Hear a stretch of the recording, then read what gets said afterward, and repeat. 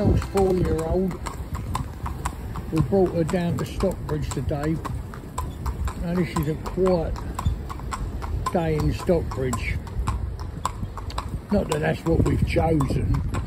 We'd sooner every day be busy, because obviously it's better to get unusual things passing them. You know, you get tractors on this road, or any sort of farm machinery on this road, because there's farms all around,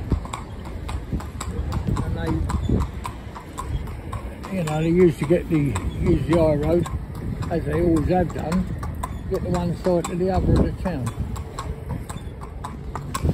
So she's 4-year-old filly. She's definitely got attitude. So she's one of those that will argue the point. So I suppose we'd best describe by saying that, like a stroppy teenager, you know, who asks them to do something, they don't want to do it, but they can't tell you why. You know, they just don't want to do it. I'm doing that. And she's very much like that. Now, there's ways of dealing with that. You can take a firm approach. Now, when I say a firm approach, because I'm so quiet around them, and I make sure that the whole stable is quiet. So I don't have any pop music playing in the stable, never, ever. We'll have like a Radio 4 or a speaking program on in the background, turned down, well, they can hear it definitely, and that runs 24 hours a day, 7 days a week. Now, people say, does it make a difference? Well, the only thing I can say to you, it's just things I've learnt over the time that make an environment that suits 90% of horses. And if you're going to you make an environment that says 90%, then you're doing very well. So, if you turn that radio off at, say you go out at 10 o'clock at night before you go to bed, just give them a little check, yeah? Well then, you'll walk up there. You'll find that you turn it off and they'll start talking, you know. Different noises they make to each other. They're talking to each other. Once you turn it back on, it all goes quiet again. So obviously they miss that, like it is some sort of comfort. So all the things we do are quiet. So the reason I'm trying to explain that is, when I raise my voice to them, and I don't want to sound cross with them, because you've got to have 2 places to go. So when you raise your voice, that's all you're doing is raising your voice. After that, you'd have to be raising your voice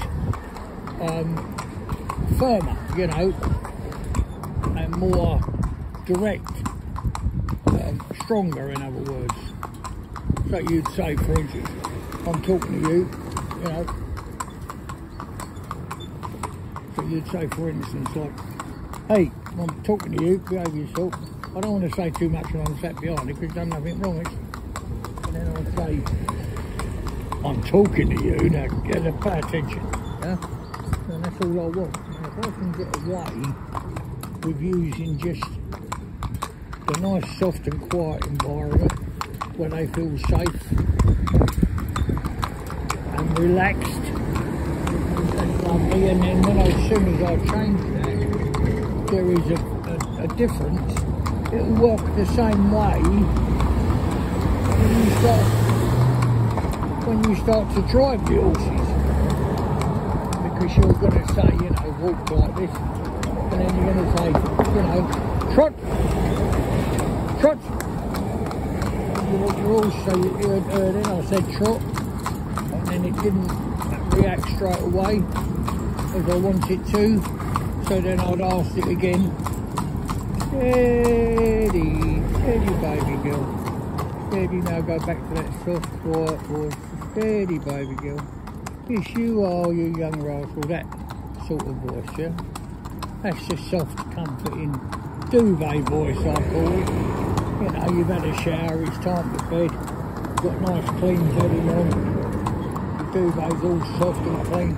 You get in there, and it's lovely, isn't it? Snuggle down. That's the same for them. So you want to, I try and do that within the range of noises they encounter, you know. But she's a cantankerous, awkward pony. Wants to argue all the time. So, for instance, this is a lovely bit of flat road, and I'll pull off up here if I possibly can and show you what I mean. So I want her to back, yeah, to start learning to back. Now, she fights that. Now there is, when I say there's no reason, there's no rhyme or reason that I can see where there's anything to do with any, any discomfort in her back, in her limbs, in her body in any way, that asking her to reverse becomes a chore, you know, a pain. So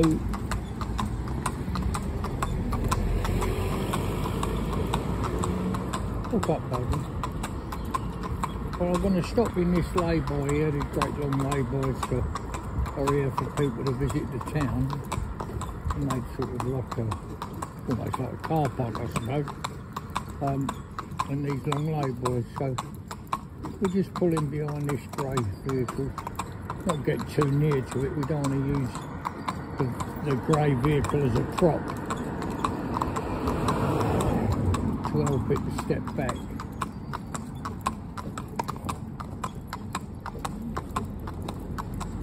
So it's done a few miles now, not a lot. Been down to Stockbridge, so it's done about, but it's done it easy. Then we've just stopped and had to give her a drink and put a rug over her back, and she's had half an hour's rest. So she's standing there like that on the rain, doing exactly what I've asked her on the rain. Now I'm going to ask her to come back. Now you could have exactly the same circumstance, exactly, as near as you could possibly create it. Could be the same bit of road, the same distance, the same everything. And one day she'll back without any trouble at all. The next day she'll want to argue about it.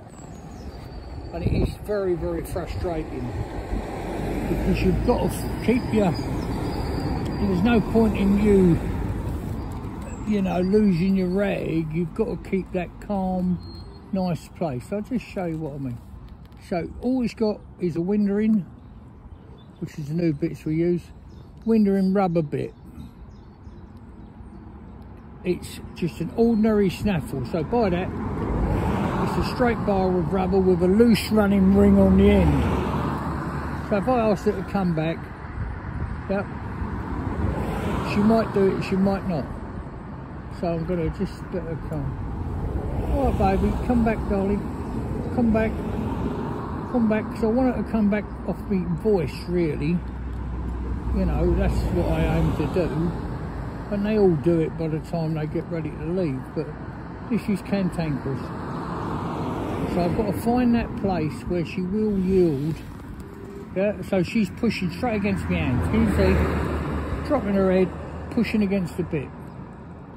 I am not doing that, and you can't make me. And I don't want to make her. So I've got to come to a compromise with her, haven't I? I've got to try and say to her, come on, my baby girl, come back, darling. Yes, you are, you young rascal. What are you doing then, my baby girl? Until she stops doing that, we've got no chance.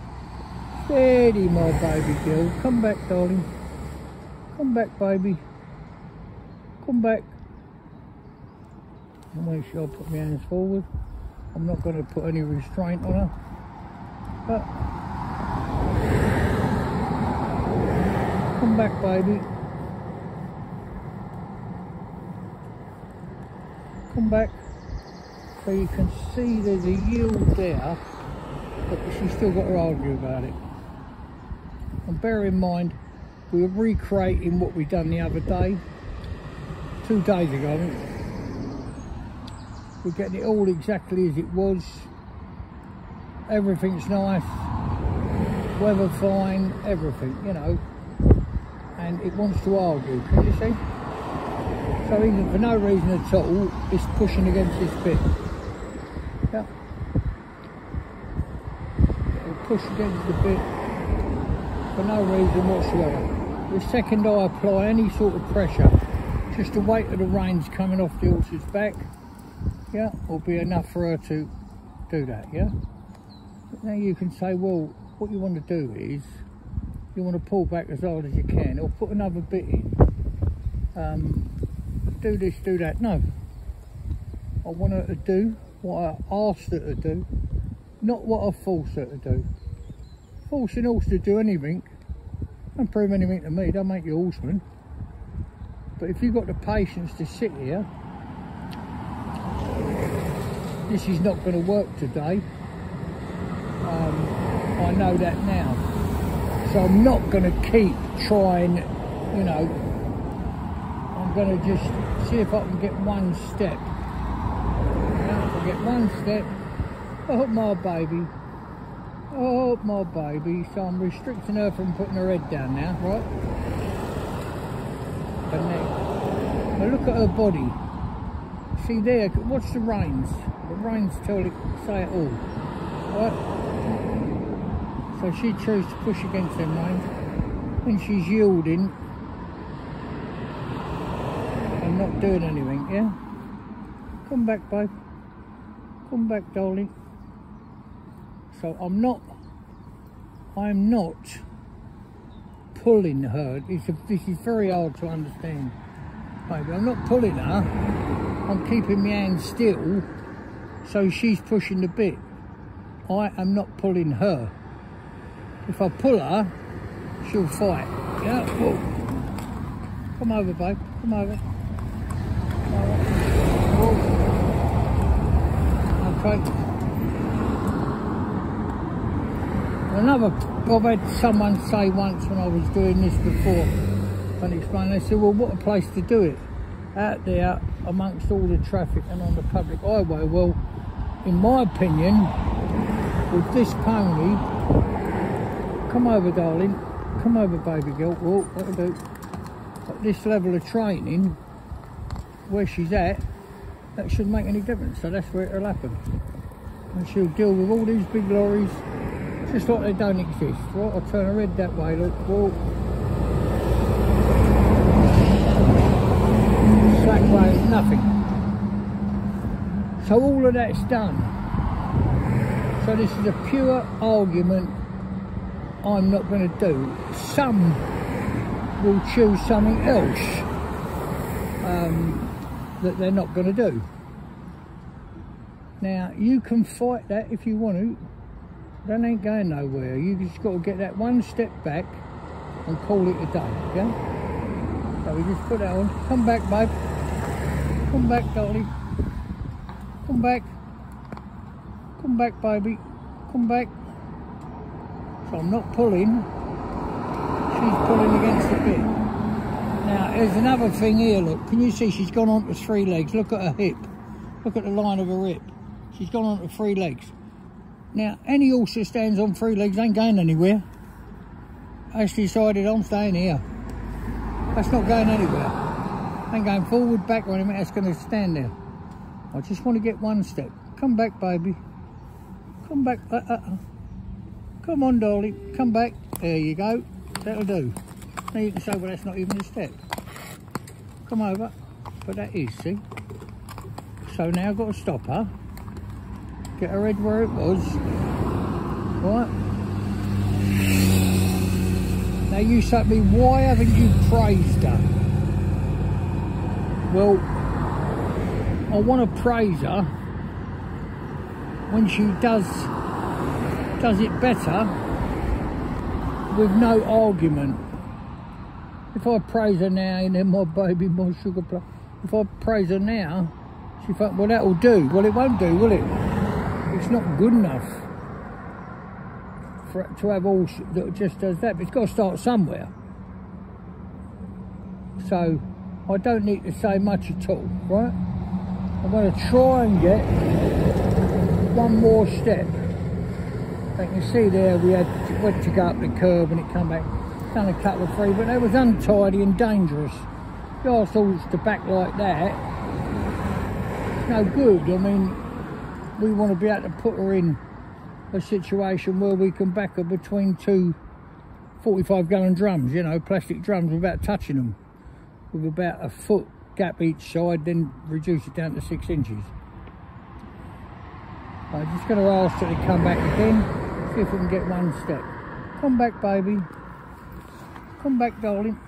Come back, my babe. Hey. There's your good girl. Come back, baby. Come back. Come back. Come back. Come back. Come.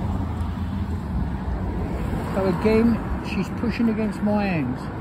She's pushing against the bit, I'm keeping my hands still. If you look for a mark on the reins, you can see that's basically still. It stays in the same place, yeah? And here we go, there's our step back, yeah? Thank you so much, that's half a step, that's all right.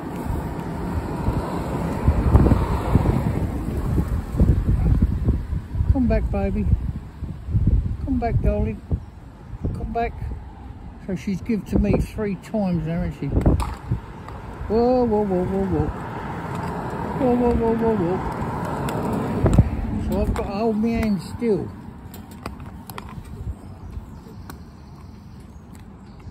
Come over. Good. If she does that, no trouble at all. Come back. Come back. But I must not pull her. I can hold her head straight. Like that. Come back, babe.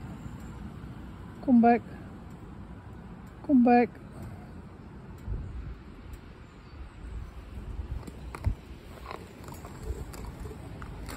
Whoa. Whoa.